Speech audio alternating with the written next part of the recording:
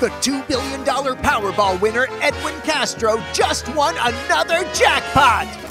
A model girlfriend! So Edwin Castro, the $2 billion Powerball winner, just went IG official with his girlfriend, a model named Peyton Vincent. She's also a poet, but we're guessing she leans more on the modeling. But she just posted them at a Giorgio Armani event at the Soho House, and then posted them in a Porsche with the caption, "Off to Aston Martin." She's on a birth control, she needs to stop immediately. Do you think she had to pretend she didn't know he'd won the lottery, who he was? Did she pull a Meghan Markle? I didn't know he was a prince. I just loved his personality.